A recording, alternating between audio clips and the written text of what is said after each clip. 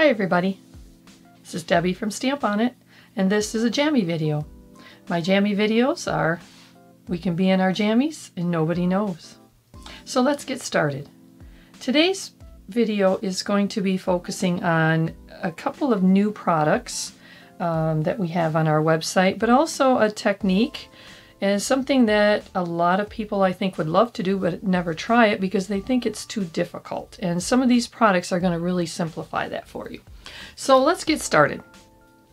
First of all, today I am going to be working with Tombow markers. It's what we carry in our booth, but also on our website. We have the full 108 colors. We're going to be working with those. They're water-based, which is going to really work nicely with the other products we're working with, which are watercolor brushes. Now, there's a big difference in watercolor brushes as far as quality. The water brushes that we carry are koi for the 3 sizes of straight brushes. And I also have a new one on our website. It's a water brush that is flat, and this is really cool. Now, this one is a product of Niji, right there. It's big as life. These are koi, these are Niji. Both excellent quality, and they all have a valve in the water brush tube that keeps the water from just pouring out when you're using it, and that is so important when you're using water brushes. You can get really cheap, inexpensive water brushes, but they do not have that valve in the tube, and when you tip this, the water will just come pouring out on you, and you don't want that. You want to be able to control that water flow, and these two lines of water brushes are excellent, I found. So I'm going to put this stuff aside here, and I'm going to work with, I'll show you these samples later again too, but I want to just show you really quickly working with the water brushes. Another product I want to show you that we picked up is watercolor paper by Ranger. Now this is some really, really cool stuff. Now, over the 30-some years, that kind of dates me, so I shouldn't have said that, but over the years, we've always been looking for watercolor paper, and there's cold pressed and there's hot pressed, and most people don't know the difference, and for most people you probably don't really care, but hot pressed will tend to be a smoother finish. Cold pressed tends to be a bumpy or rough finish. This watercolor paper that we found has a rough or bumpy textured side to it, but it also has a smoother finish to it. And it's great for stamper people like us that want to stamp an image that has a fair amount of detail, but still watercolor it. If you stamp a really fine detail on this side, because of the texture, and I don't know if you can see that on the camera, but because of that texture, sometimes you lose some of that detail in the image. But I found that this cardstock has a smooth side, so when I stamp my image, it keeps all that detail, and I can still go back in and watercolor if I'd like to. Okay, so that's what I'm going to be working with today, is the watercolor cardstock from Ranger. We also have that on our website. There's 10 sheets, 8.5 by 11, and it's a fairly heavy cardstock. Now, one of the cool things I found, our particular printer, I was able to actually run this through my printer on the smooth side and print from some of our digi images, what we call digital images on our website. So if some of you are digital image people, I was able to run this through my printer, but just know there's a 50-50 chance on that. You might or might not be able to, as some printers do not allow that heavy of a cardstock. I would call this about a 80 to 100 pound, probably, yeah, closer to 100 pound weight. So stamping for sure through your printer is a 50-50 chance, but I was able to, so you can take it from there. So I'm going to just show you very quickly a couple of things here. Working with the Tombows with this, you can use any of the watercolor based products to watercolor with the watercolor brushes. Obviously, it's a water base in here. I put water in here. These can also be used for bleaching if you want to do some image bleaching, and that's a whole nother area that we can get into later, but you would put bleach into here. Just remember, if you do that or anything else other than water, you want to clean these out when you're done. If I just put water in them, I store them just upright in my holder like this. So first of all, this one here is by Koi, and I am using the large. There's a small, a medium, and a large. Now, if you're going to really want to do a nice job on your images and do some detail areas, you are going to want to use a smaller, the smaller one here, and I am using the larger. So just keep that in mind. There's a small, a medium, and a large on this, and it does certainly make a difference because you can see how much larger this is on the tip. I'm also working with the flat brush. This is new. I absolutely love this, especially if you want to create washed areas like this. And what you can do, and I did this on the rough side, but you could also do it on the smooth side, you can stamp your image and just do a wash if you want, that type of thing. Instead of detailing, you can do a wash over it. And I'm going to actually show you with this one, using the wide brush, I am going to do a little imaging here. And I forgot my paper towel, so let me grab one here real quick. You want to work with a paper towel off to one side of you. And I also use a palette. I'm actually using a piece of glitter film, which is a non-porous surface. But we do have the Tombow blending kit, which has a palette in it too, and that's in a different video. I'll be showing that product, but I'm just using a piece of glitter film for my palette. And I am going to just put my colors of green on here that I want to work with. You do not have to start with a palette. You can go right directly to your cardstock with your color, but just know whenever you do that, you will lose some of the ability to move your color, and you will need to use a lot more water and a lot more time to do that. This is one of our Artful images that I've stamped on here. And I love our Artful line. It really lends itself well to stamping and watercoloring. Most of our samples in our booth too are done with watercoloring. So I'm going to just start. I've already got my water in my brush, okay? And when you get your brush, whether it's the flat brush or the Koi, follow the quick directions on the back side. The Koi brushes, you have to remove the plunger, the little cap that's in here, to use it. This one, you leave that in. It's got a hole through the center of it so the water can flow to the valve. But just follow the quick instructions. Very simple, very easy. If I can do it, you can do it. So I'm just going to pick up a little bit of my first shade of green off from here.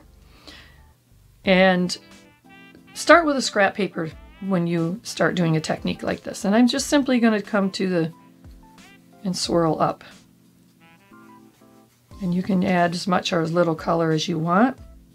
But I absolutely love this flat brush. I'm just going to start with my darker shade at the bottom. Now remember people, this is watercolor. If you are a detail person and you are obsessed with detail and everything being perfect, this is not the technique for you. Watercoloring is more of a abstract art look for the most part. You can do a lot of detail, especially with the smaller brush, but just remember for the most part, watercoloring, it kind of says its name, watercolor. It is for just doing more of an abstract look. Now I'm going to my second lightest color, and you don't have to use these colors. You could definitely use any colors you wanted. I'm going right back over. Now, I'm not even squeezing my brush. I found that with these brushes, they're such good quality that the tipping of the brush pushes that color out, so I don't have to squeeze it. I can simply just go back over where I've already been, and the water is coming out on its own. And very controlled, which is what I really like. Now, as I get to the top, I'm kind of going to just tip my brush a little bit, so I'm not using the total width of it.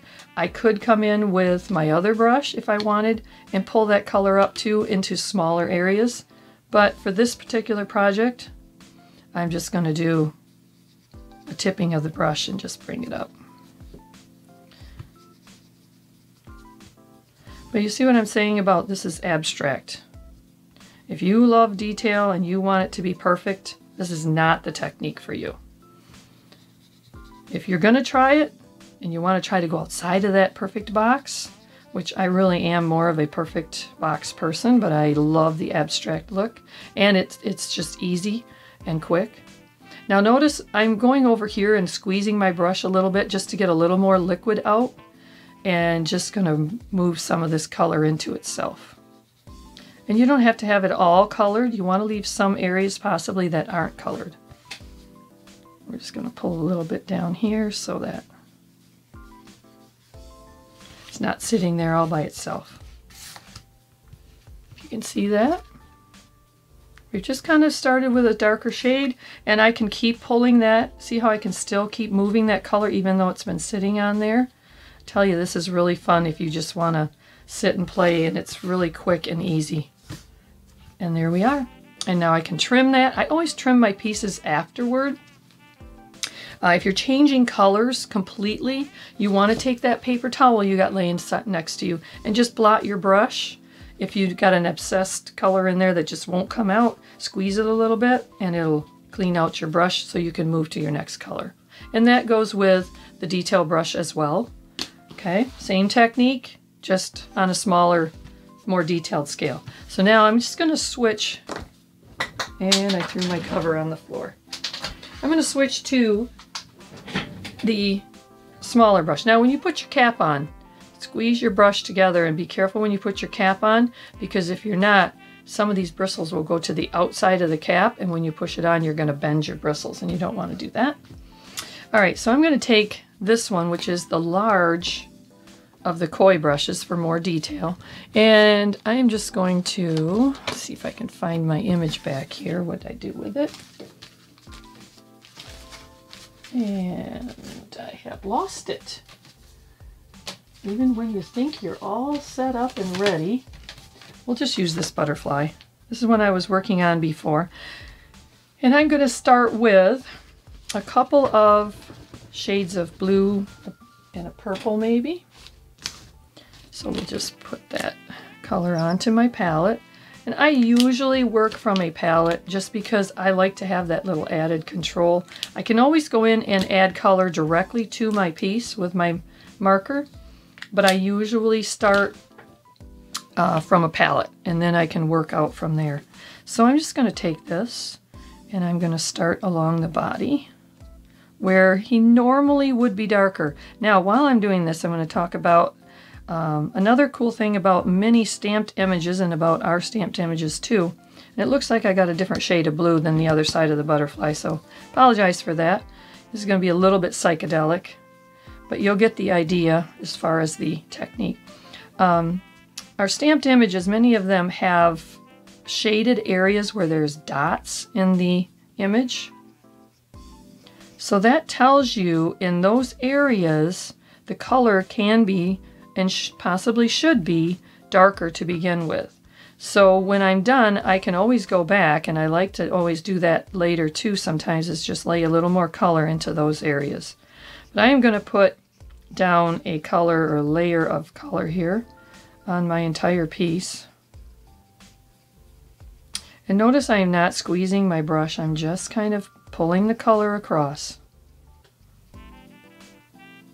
If I have areas where it's a little heavier, I can always add a little more color by squeezing gently on the barrel and just pulling it out.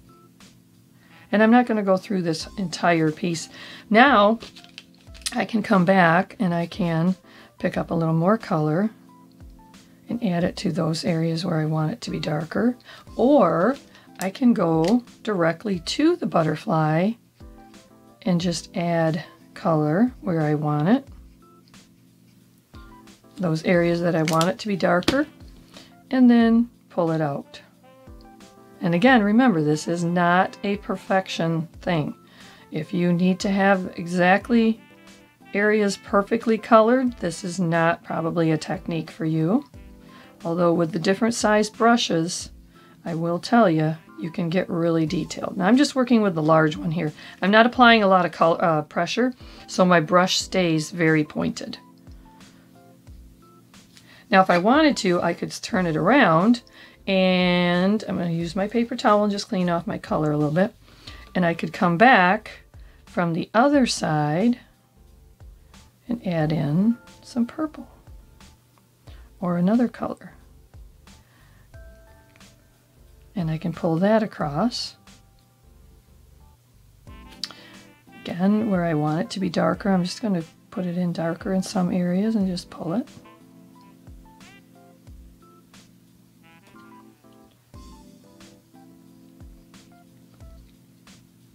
Now, like these little circles here, I could probably even go back in right directly with my marker. If I wanted those to be a little bit more intense, and I could color them directly from the marker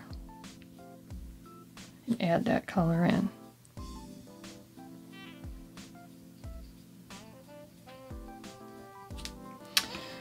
So you can see that there is a lot of things you can do with the watercolor. You can be very detailed, you can be very dark colors, you can really blend your colors.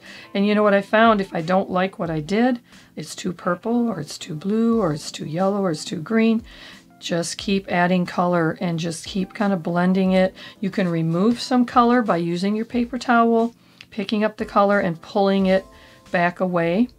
To make the two sides of the butterfly match, you would want to do that. Obviously, I started with the wrong shade of blue here for the other side.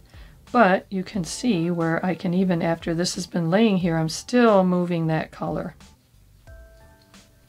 Still blending it in. And I could come in here and I could make these a little darker.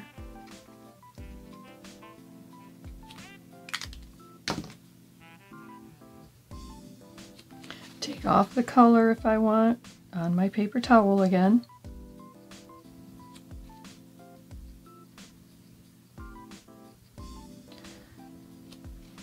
So there. I don't know how well the camera shows that, but just gives you an idea of watercoloring with water brushes. I am using Watercolor Cardstock, which makes it very easy to move the colors. I'm just going to show you a couple of samples now. Put my brush back, my cover back on. Again, be careful with that tip. You want to protect your tips. Here is another one of our images. This is also an artful image, and it is just a tree, and I kind of made it into like a spring flowering tree. We actually have a tree outside our house here that looks very similar to this. But I just took and I added a little bit of color to, very wispy, light on the brush. Don't come in and really go heavy unless you want it to be heavy.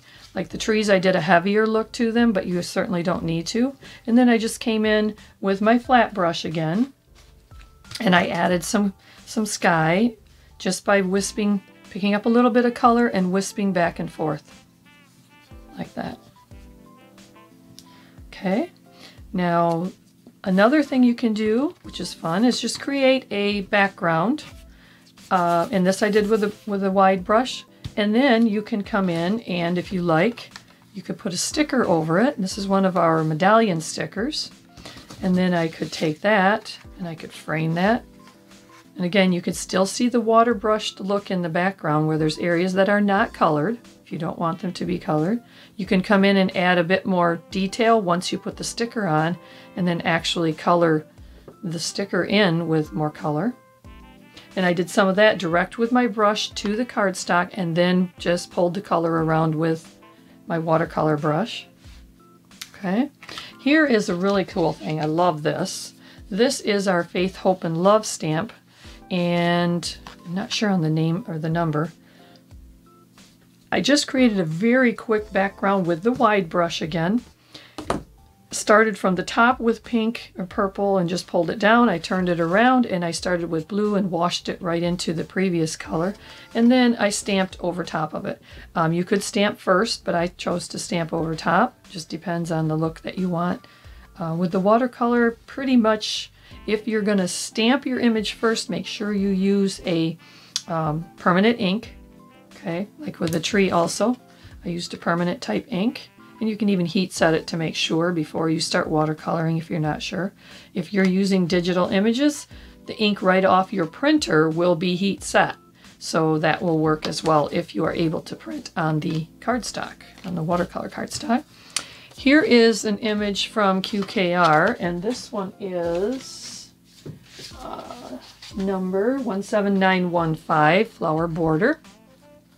Did this a little bit more detail with the water brush, and then I came back and added a little bit of color and left it that way, just direct from the marker.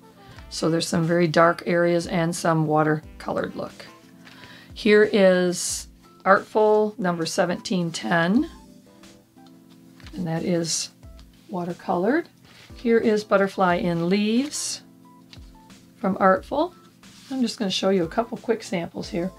Here is the Bunnies in Love 635 Smooching. It's one of our best-selling images. We also have a die that matches this one. And I think that's the samples that I quickly had. We have some on our website as well. That is using the Watercolor Cardstock by Ranger, water brushes by Niji, and the koi brushes. We have them in 3 sizes, small, medium, and large, and the flat brush by Niji, sorry. So that's just a quick rundown on some new products and just a quick technique on using them. If you have any questions, you can email us right off from our site at www.stamponit.net and check us out. We'd love to have you order. And thanks for listening.